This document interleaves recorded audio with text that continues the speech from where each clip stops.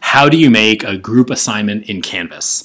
Because you can see in the Canvas assignments that if we scroll down here, that you can check it's a group assignment, but then you see there's an option for like group sets and group categories and what's up with that.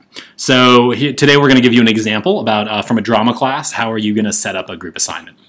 I'm here with Katrina Elson. So Katrina, can you describe like in what way is this a group assignment? Yeah, absolutely. So my class is going to be broken into 5 or 6 different smaller groups, and each of those groups will be required to learn and perform a Greek choral ode. And this assignment specifically is they need to record one of their rehearsals and submit one link for each group of people. Cool. So Canvas lets you create, so the reason they use the term group set is that each assignment, you might have to have a different arrangement of students in groups. So in other words, the groups might change from assignment to assignment. So like think of each assignment as a set of groups, hence group set. Yes. So let's go ahead and click on people, because where do we manage groups? It's people in the left nav bar. And then we're going to find kind of in the middle of the screen, on the right side actually, there's a red button that says plus group set. So we're going to add a group set.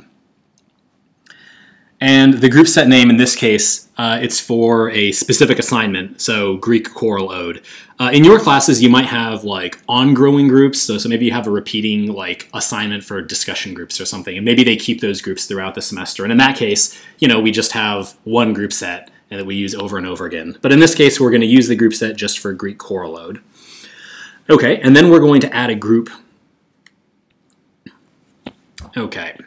So each of your students, they're going to be doing like a different Greek choral ode, right? Correct. So in this case, it's the Lysistrata.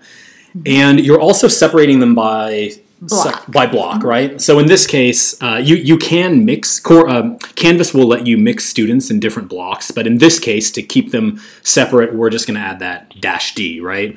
So you're going to have the Lysistrata -D, and then also in block H, that's your other block, right? So we're going to add another group. Okay, there we go.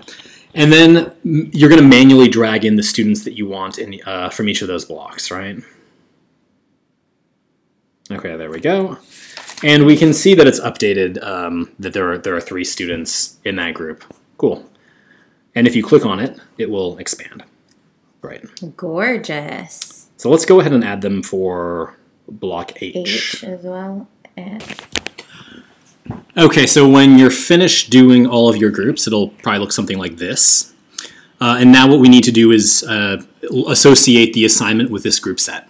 So let's go back on the left nav bar and click on Assignments.